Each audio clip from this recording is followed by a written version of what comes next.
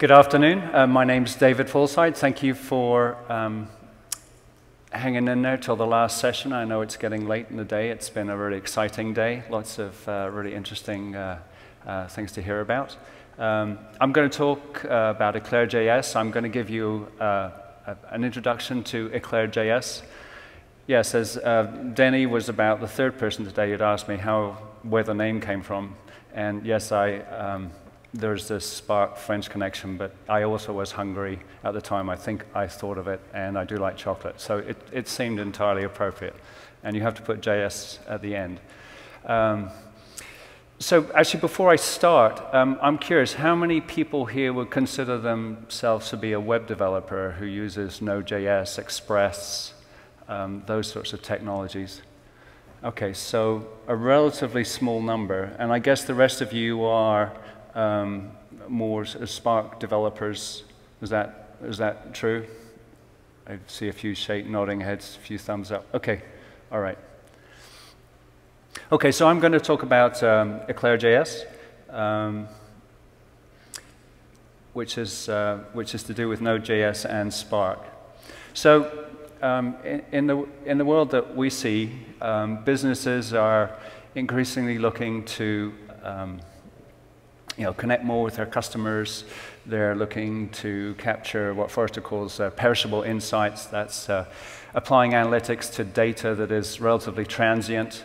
Right? Somebody's got their eyes on a web screen. The time that they're spending looking at a web page, the time that you can act on that information is relatively short. Businesses are looking to make use of new data sources, such as that perishable sort of data, streaming data. They're looking to do a lot more analytics and bring data into their business applications and make use of it.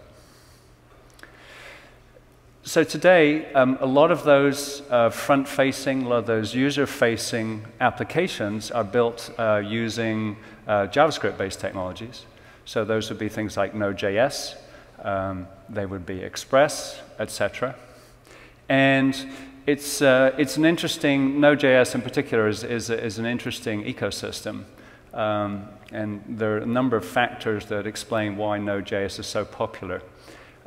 One is that the NPM repository, which is the Node.js package management repository, is, by some counts, module counts, for example, is reckoned to be the largest repository of open source packages of any open source project.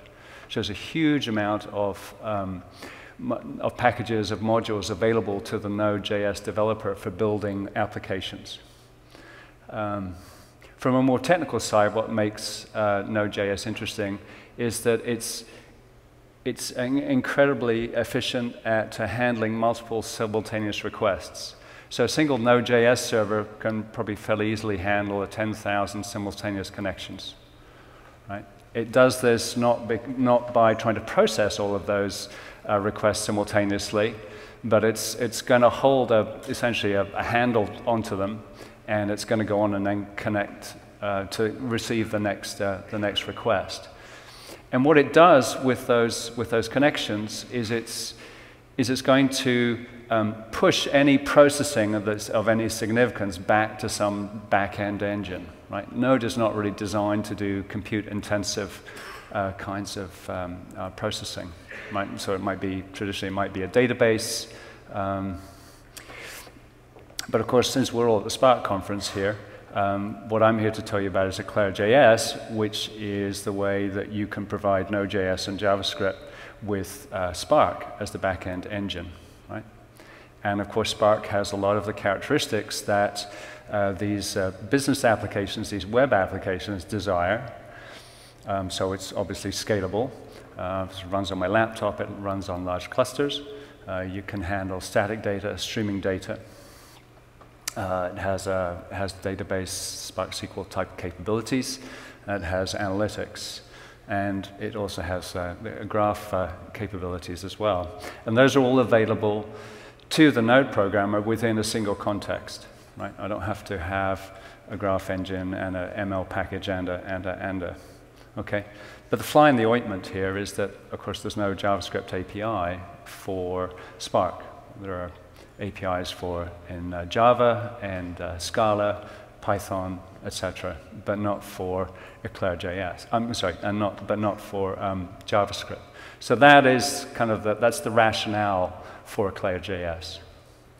Okay, so I thought it would be good just to look at the kind of application you might build, the sort of application that's very easy to build in with Node. You give me a second here, I'll just switch screens. And if the demo gods allow, well they do, here is a map application. It's showing all the airports in the US. And the sort of scenario here is that I'm at the airport, and I'm sure you've probably all been in this situation, and they have just, oh, I need to go out one, excuse me. And they've just canceled my flight. Okay, I'm flying to New York from San Francisco, say, and they've just canceled my flight, and I'm standing in line with the rest of you, right? And I have sort of two choices. One is to go up to the counter and try and book a flight maybe on another airline that's going to go through, say, Chicago, or maybe there's an option to go through LAX. Okay, which one do I pick? Well, if I knew sort of the characteristics of the flights coming inbound to San Francisco, then that would help me maybe make that decision. So what we're doing here is that we'll click on SFO here, and we are streaming in FAA flight data that tells us about the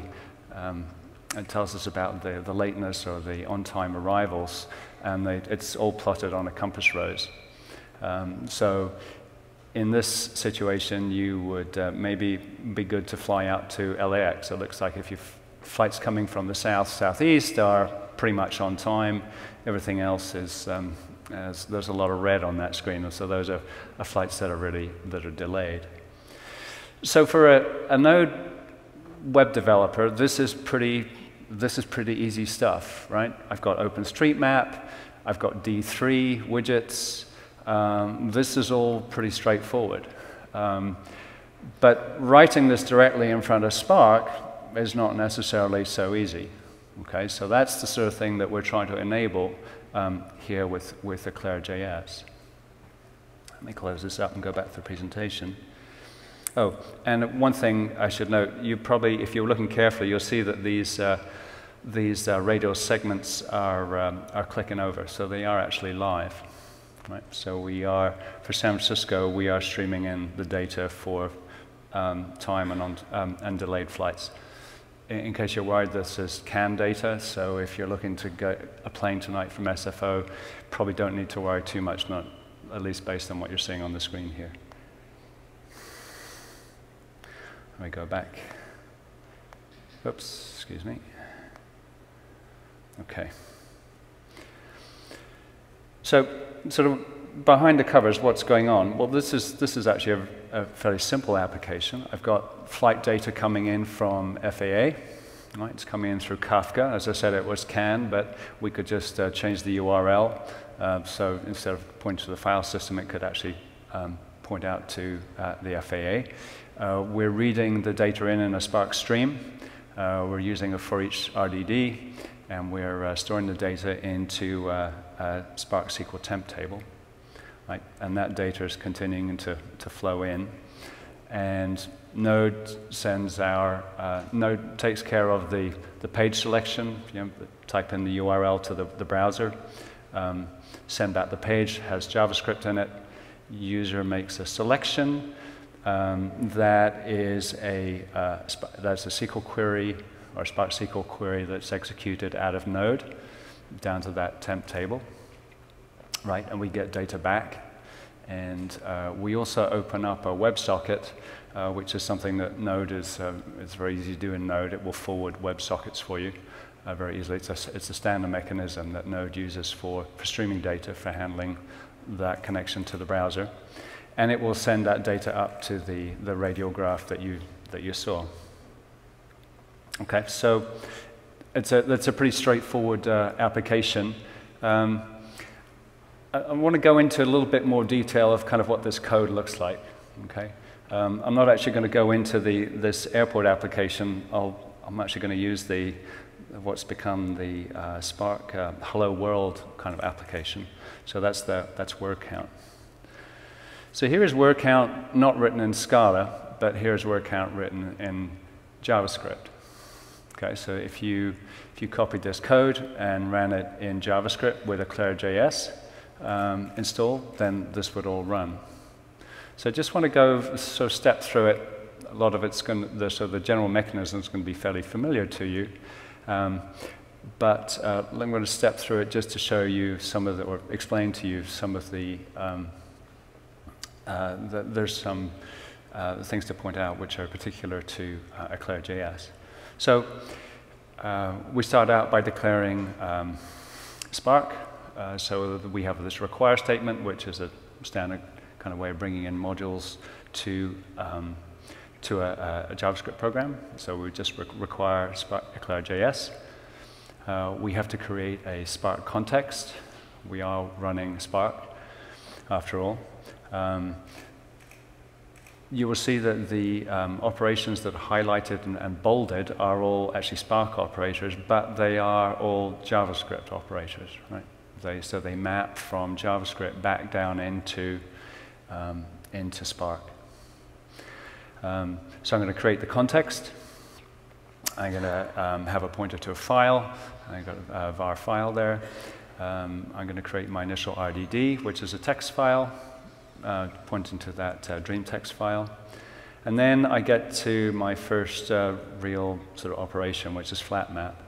Okay, so this is simply the Spark operator that's going to go through the text in that file, and it's going to split it up by white space and return an array of the quote words that it finds there. So one thing to notice about this is the argument to flat map. So there's a lambda function there, right? Function with argument sentence. So that's JavaScript. And that's an important thing to note here. This whole program is JavaScript. There's no distinction here really between, oh, this part is actually a little bit of Java that you have to know. Clearly there are some, as I call them, Sparkisms in the code, when you have to know about flat map, right? Which may be more or less of something that you know about already. But the lambda functions that you pass in are JavaScript, right? So that function sentence, return sentence, split is a lambda function. What that means is that is being pushed out to the Spark worker nodes, and they're being executed on those nodes. Okay, so EclairJS takes care of all of that, handling all of those functions calls, both in the driver program and also in the Spark worker. Okay, so now we've got our list of words. Now we're going to filter it. We're going to remove all of them that are really just, they're just white space, until we get to this RDD4, where we do map to pair. Okay, so here is the place where there's a bit more of a complication, as it were. You'll notice that the arguments to map to pair, there are two arguments. There is the lambda function, which is the function word tuple, and we return type tuple, return new tuple, okay? But we also have this extra argument, which is an array of Spark, which has Spark tuple as its sole member. This is an optimization on EclairJS's part. That lambda function is executed down on the Spark worker node. And so the mechanism at the worker node needs to know what is a Spark tuple, right? Clearly it's not a JavaScript construct. So EclairJS is the thing that knows what it is, but you have to go tell the worker that's what it is, because we provide a definition for it. Now we could take the entire EclairJS library and send it every time with every lambda function to the worker, but that takes time and network bandwidth and so forth. So there's a slight optimization here where you actually specifically pass data type Spark data types that are not general JavaScript data types, but are Spark specific data types that you pass them down for use in the Lambda function execution on the workers. Okay, so we've converted all our words to lowercase. We put them in tuples. We have the word, and we have a count of 1. We got to reduce by key, and we end up with another RDD, which is a set of tuples, right? Where we have the counts of all the instances of the words. We go to map to pair, where we simply reverse the order of the fields. You'll notice again in map to pair, well, this is map to pair again, so we have to pass in the tuple argument. We do sort by key, which simply orders the words from the most frequent to the least frequent. And then we get to RDD7.take. So there's an interesting kind of intersection here between Spark and Node.js, which is in Spark, if you remember, there are 2 types of actions. There are transforms and there are two types of operators. There are transforms and there are actions. And transforms simply serve to build that execution plan, that DAG, but nothing actually gets executed until you hit an action operator. So take is an action operator. Okay, so that's kind of the Spark story, which many of you will be familiar with. The interesting thing is that in Node.js, it's all completely asynchronous, right? So actually, if you just ran this without any sort of intelligence in the background here, that take would simply be an asynchronous call, okay? Which may not be quite what you want. At this point, you do want the result returned to Node to be executed. Maybe you have some other code that depends on it. So in EclairJS, it also mirrors the fact that take is an action, right? So it forces the asynchronous mechanism of JavaScript to return the result then. If you're familiar with JavaScript promises, essentially what we're doing is we're saying, okay, we're going to pull in the promise now, return the value, okay? So, you know, in general, the goal of EclairJS was to make it simple for the JavaScript Node.js programmer just to work in their natural environment, as it were, without having to understand too much, without there being sort of odd syntax or odd syntactical constructions in the code. And I think we generally succeeded. There are things like having to pass the types out for the Lambda functions, but other things like the notion of promises and the transforms versus action operators in Spark is hidden from the user.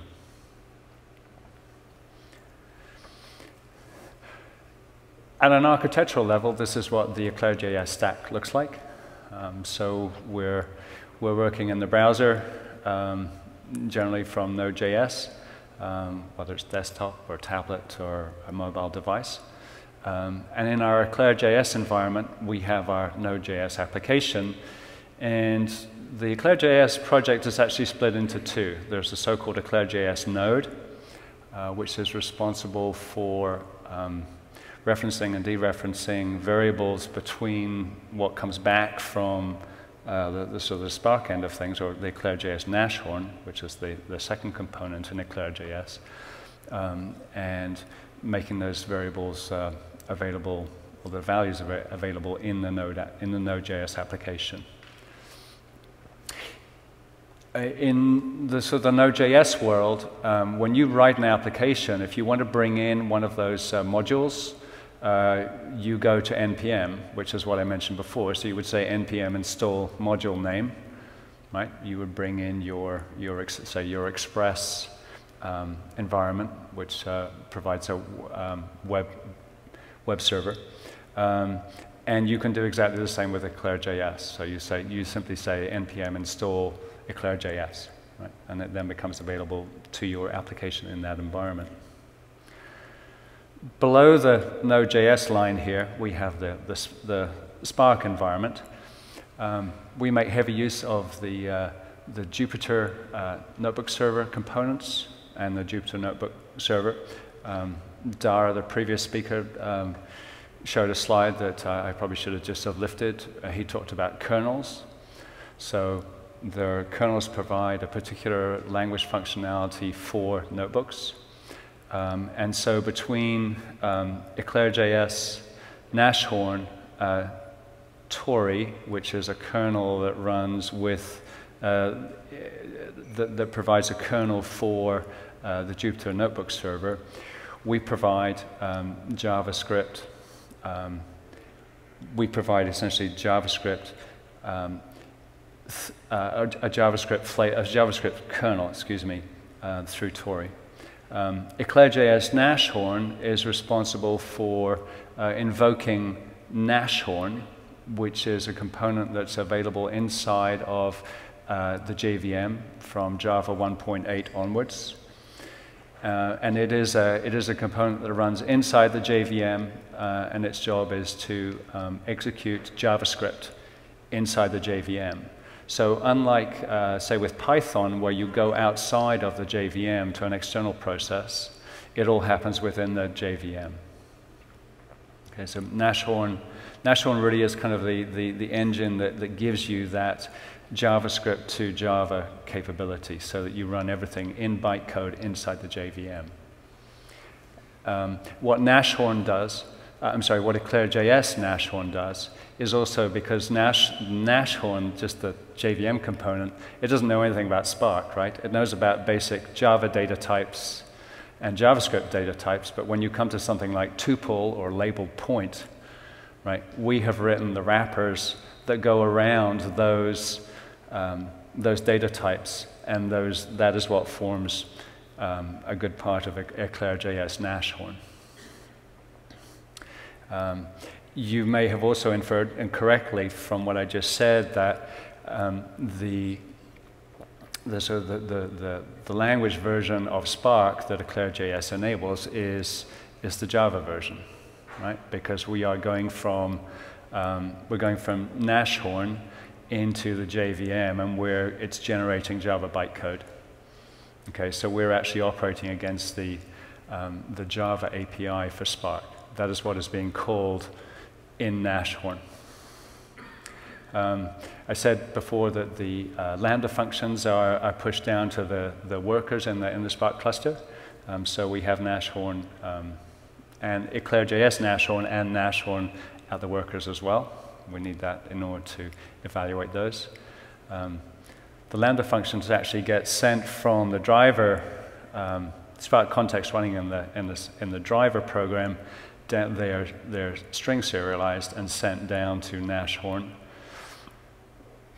And EclairJS Nashorn takes care of those, the further serialization, deserialization in the worker nodes.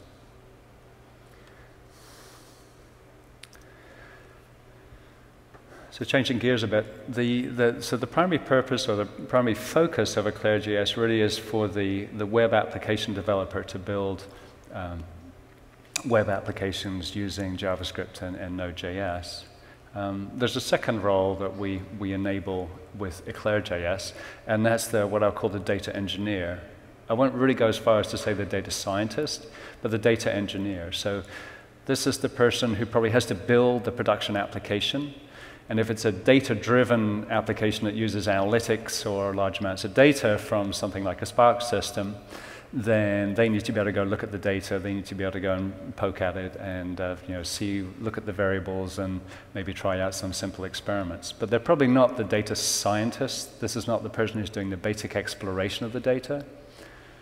So that notebook server piece in the previous architecture diagram, what it also enables is Jupyter notebooks running pure JavaScript.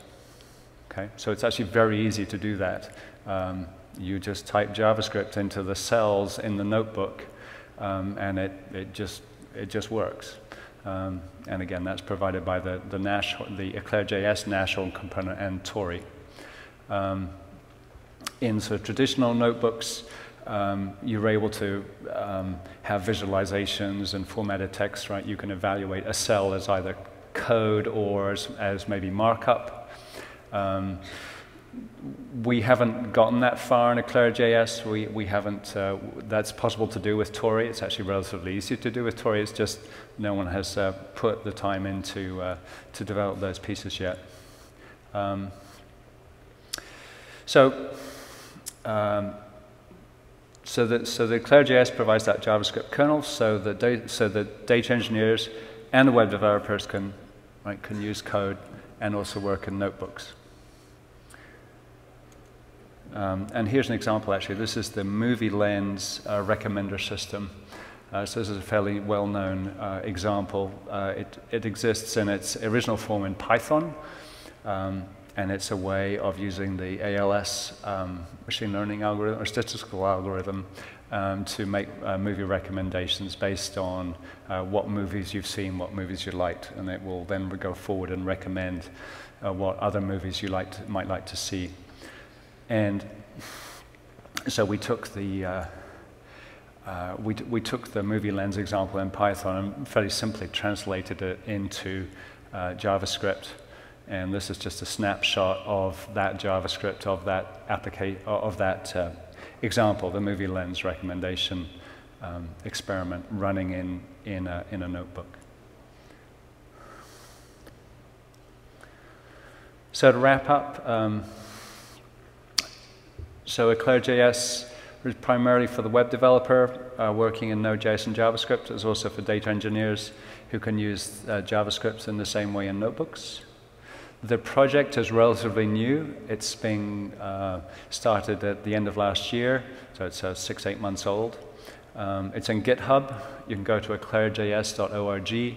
It'll land you on a page which will give you a brief overview of EclairJS, and I'll point you to those two projects, the EclairJS Node and EclairJS Nashorn. The current state of the project is we've implemented most of the Spark version 1.6 API. We're really interested in 2.0, that scenario I mentioned with the application where we do for each RDD and then we query it. Having the structured query ability on streams would make that a lot more easy, and I hope a lot more stable, because speaking from experience, it's not the easiest thing to get right. So at the GitHub site, there's lots of examples. There's documentation that's getting started. There's Docker images. There's actually a version of this running up. There's a Docker image running up on IBM's cloud and IBM Bluemix. So you can just run like a little baby like Spark cluster with EclairJS running in it. It's open source. I do work for IBM. The project was started by IBM, and most of the work so far has been done by IBMers, but it is Apache version 2 licensed. And we do have, we're starting to have people from outside of IBM who are starting to work on the project. We're starting to gain interest here. And so we're always looking for more people to come join the project and collaborate with us. Thank you very much.